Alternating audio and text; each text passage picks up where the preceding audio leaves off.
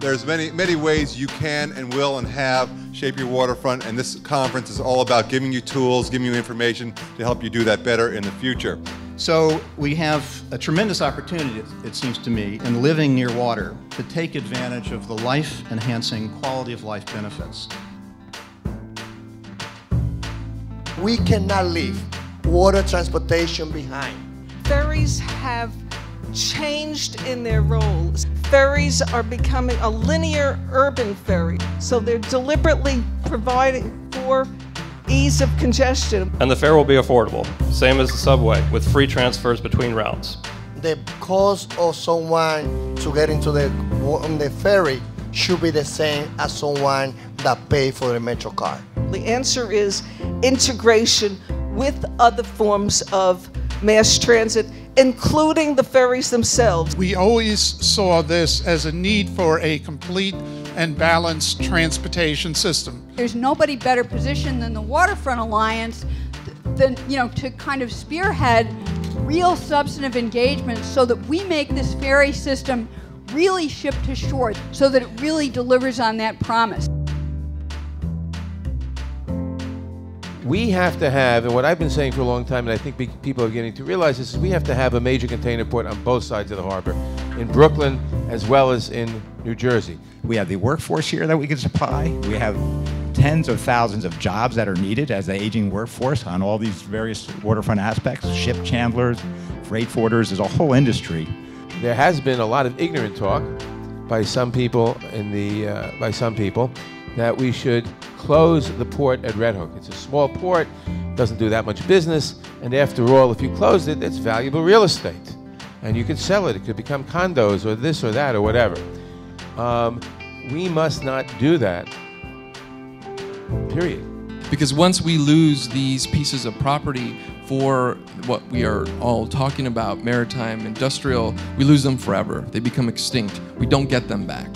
I need to know what the employers in the harbor need from our graduates, so that I make sure that our program serves those needs.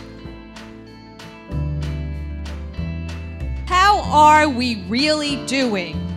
And can we assess the long-term needs and progress on climate change adaptation here in New York? Let's be candid with ourselves. We're doing better, but we're not doing well enough. We can expect in the coming years that the number of people that will be impacted is going to increase 84%. So we're looking at least 400,000 people that will be in flood areas. This is going to impact many more low-income and working people. It's not going to be just the infrastructure that get built on the waterfront, but the building code changes that slowly change the DNA of the city to make us more resilient to the long-term and sudden shocks that we face. I think what we most need is options for scales and timeframes of action between the giant Army Corps multi-decades mega project and individual property owners doing it on their own. In terms of putting together living shorelines or ecologically enhanced bulkhead and revetments, having a consistent guideline to do that, and of course at the time of our study, the wedge study was not yet out, but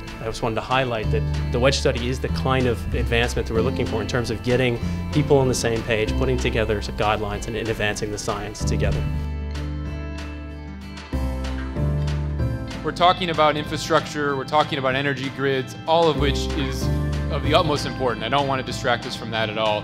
But remembering that the concept of social resiliency is something that's going to allow us to weather future storms. So a definition I might offer for social resiliency is our ability as a community or as groups of people to cope with external stresses and disturbances that are a result of social, political, or environmental change. Every time you suggest change anywhere, the reflex reaction is no.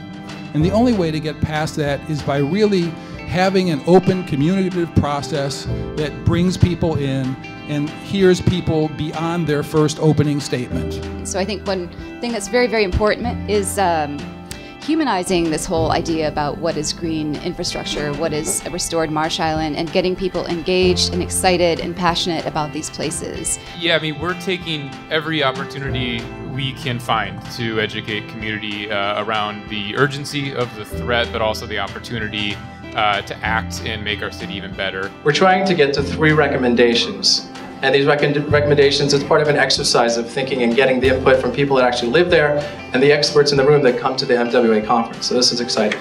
Basically, we wanted people in the community don't really use the creek side because there's no reason for them to use the creek.